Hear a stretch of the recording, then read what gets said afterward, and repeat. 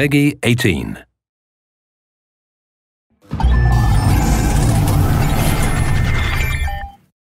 Hello everyone, I'm Colin Graham. I'm the animation director on Watch Dogs, and today I'm excited to present to you a vertical slice of the Watch Dogs free roaming experience. So actually, this is not a mission. Everything we're going to showcase today is completely systemic, and we're free to do as we please. We start off in the wards, the low-income district of our interpretation of Chicago. When creating the world of Watch Dogs, we wanted to stay true to the city and give a unique flavor to each and every neighborhood, not only in terms of the architecture, but also in terms of the people that you'll encounter and what is happening in their day-to-day lives. In the wards, you'll see working-class citizens, rusty cars, gang members, abandoned houses, and low-grade pawn shops. It's really not the kind of place that you're going to want to be alone after dark. Nowadays, modern cities are increasingly managed by software, controlling traffic lights, electricity grids, and surveillance systems. In our version of Chicago, this management software is called CTOS, or the Central Operating System. The CTOS controls everything in the city, and it was created by the Bloom Corporation. Since the CTOS has been installed in Chicago, people get to work faster, the crime rate has dropped, and the communication networks are now more accessible and stable than they ever were before. It goes without saying that if everything is connected, somebody able to take over the system would be extremely powerful. At this point in the game, we don't have control over this district's CTOS system. The icons that you see over people's head mean that we cannot hack into their mobile devices at the moment.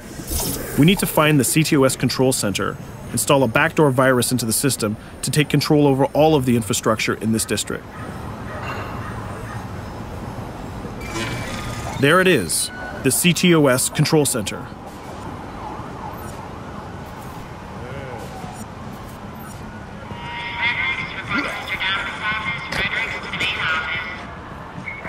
Watch it. You're walking someplace you got no business. It's heavily guarded.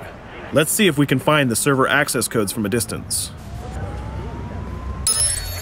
With cameras, we can explore restricted areas without being spotted, tag different guards, and access details on their lives. What the hell is she doing with that weasel motherfucker? It seems that Bloom employees all have a sort of shady past. There it is, the access code to the server room. Unfortunately, we can't access the server via the cameras. We need to sneak inside. One thing that was really important to us when we designed Watch Dogs was to fully support different player styles. Every situation in the game can be tackled the way the player sees fit. In this situation, we can go all out guns blazing, completely stealth without the guards ever seeing us, or we can hack from a distance without ever setting foot inside the restricted area. Let's hack this forklift. Aiden can use the environment to distract and lure guards. Pretty much anything you hack has multiple functions. So, for example, you could use this forklift to access the roof, or you could use it to create cover. Hacking in Watch Dogs is all about player expression. Let's set an improvised explosive device so we can hack it a little bit later.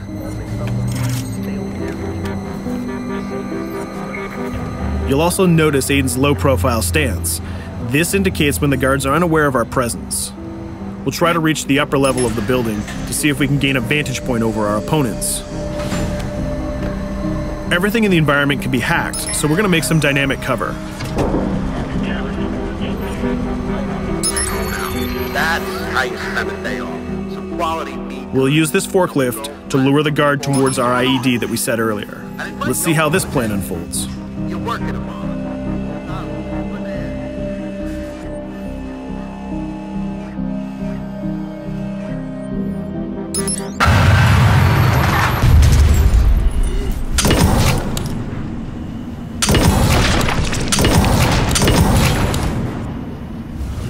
What you just saw is called focus. It represents Aiden's analysis capabilities and his quick reflexes. This gives the player more time to combine core game mechanics together, such as shooting, hacking, and driving, in order to handle more complicated situations.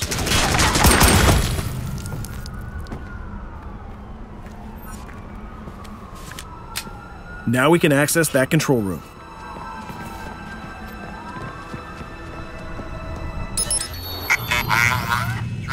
Drop 2, 5.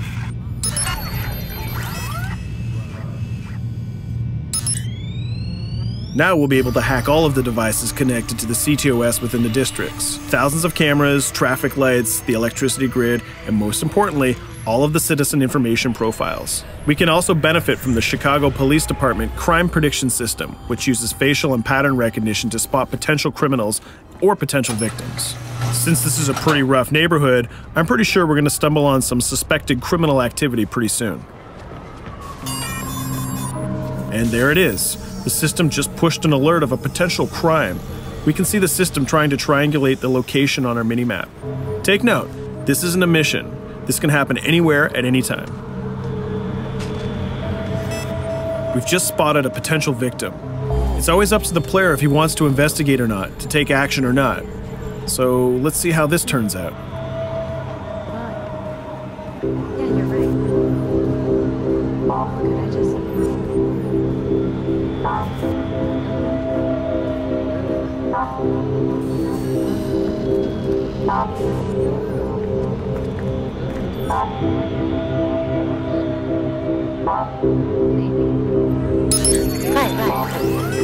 You think you're leaving me? Huh?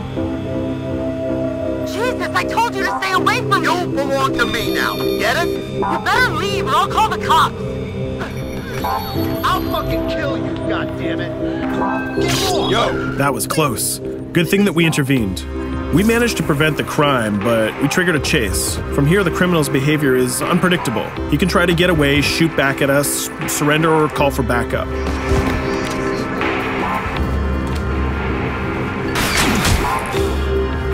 It seems like he decided to get away by car. Let's chase him down. In Watch Dogs, we have a wide variety of vehicles. Each one of them has their own unique properties and handling. Let's see how we can use the CTOS to our advantage to neutralize this criminal and leave the cops to deal with him later.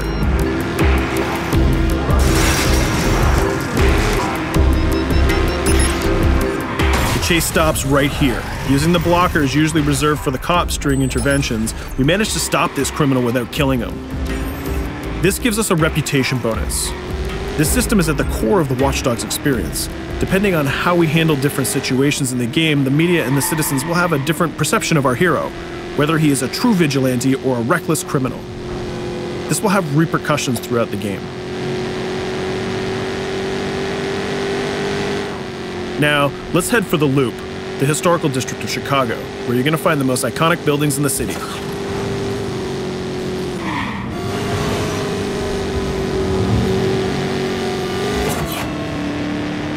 We're going to go to a gun shop to see what arsenal is available for players. The economy is a big part of Watch Dogs.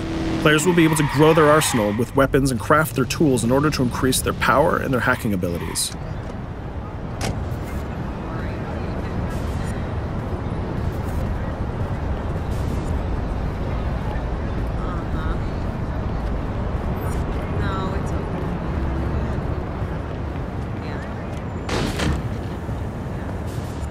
You will find all of the weapons that you would expect in a traditional shooter. Pistols, assault rifles, guns, sniper rifles, and grenade launchers, just to name a few. A lot of bullets were fired in our last encounter with the CTOS guards. Let's stock up on some more ammo. Finding everything.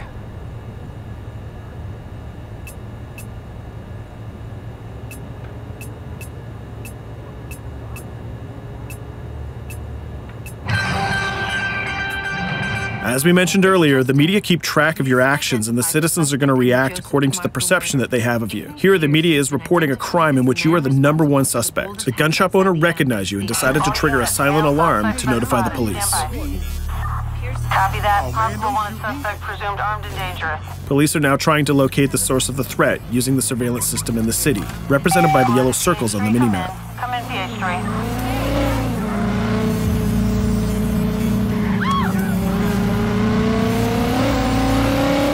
Aiden is able to stall their efforts by hacking into their communication systems while avoiding the scanning areas.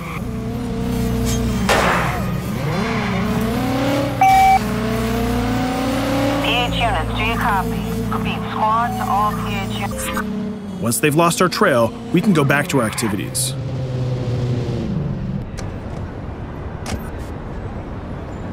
One thing that Bloom did to win over the population of Chicago with the CTOS project was to install free Wi-Fi hotspots throughout the city. Free Wi-Fi is cool, but not very safe with someone like Aiden Pierce around. Hacking into this box is going to give us access to every device that's connected to it. So let's see where that brings us.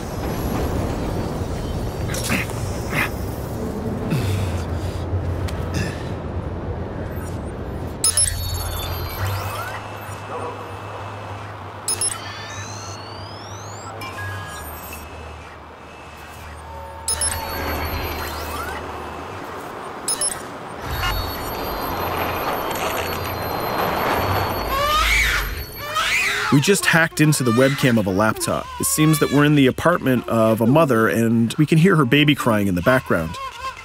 Her bank information is in her mobile phone sitting right there on the table in front of us. It's totally up to the player whether we decide to steal it or not. Of course, this won't affect our reputation because nobody can witness this action. Just like in real life, nothing is totally black or white, but rather many shades of gray. This is exactly the situation where we want the player to question his own morality. Let's go withdraw that money. If you think that you're alone, think again. Aiden is not the only hacker in town. Someone's trying to install a backdoor virus on Aiden's phone in order to steal a portion of the information that he's gathered through the game so far. First, we're gonna have to reach the area where the signal is coming from.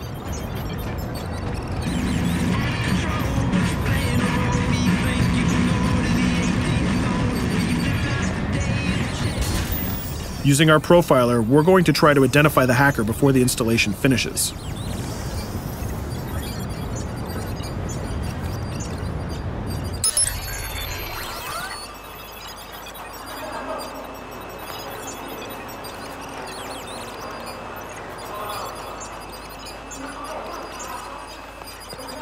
There he is. In Watch Dogs, things aren't always what they seem to be. This is actually another player that seamlessly came into our single-player experience. Let's not let him get away with this. We're going to teach this guy a lesson.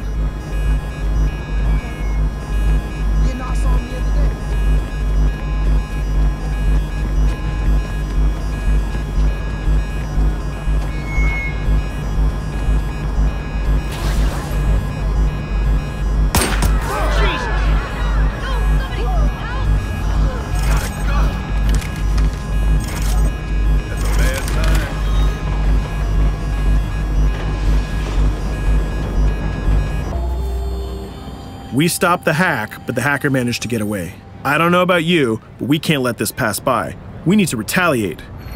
Using the grid, let's see if we can find that second player. There he is. Let's enter his game seamlessly.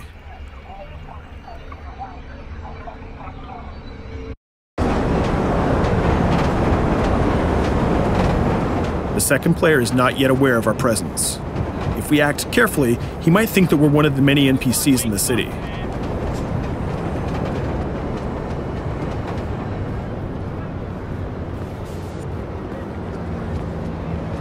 What was that?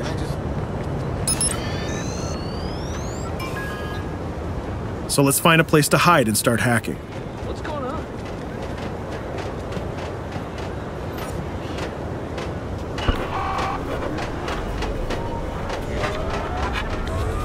The second player has just been alerted that a breach has occurred on his phone. He's trying to find us using his profiler.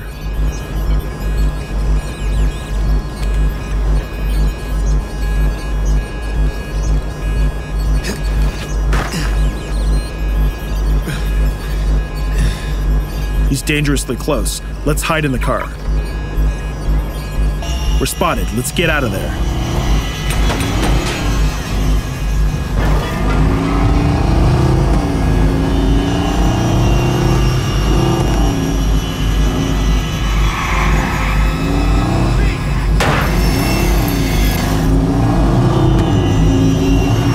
Let's set up an ambush right here.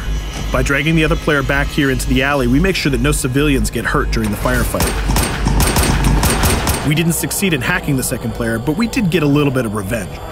So that's what we have time for today. We hope you enjoyed our quick gameplay session. Stay tuned for more about Watch Dogs.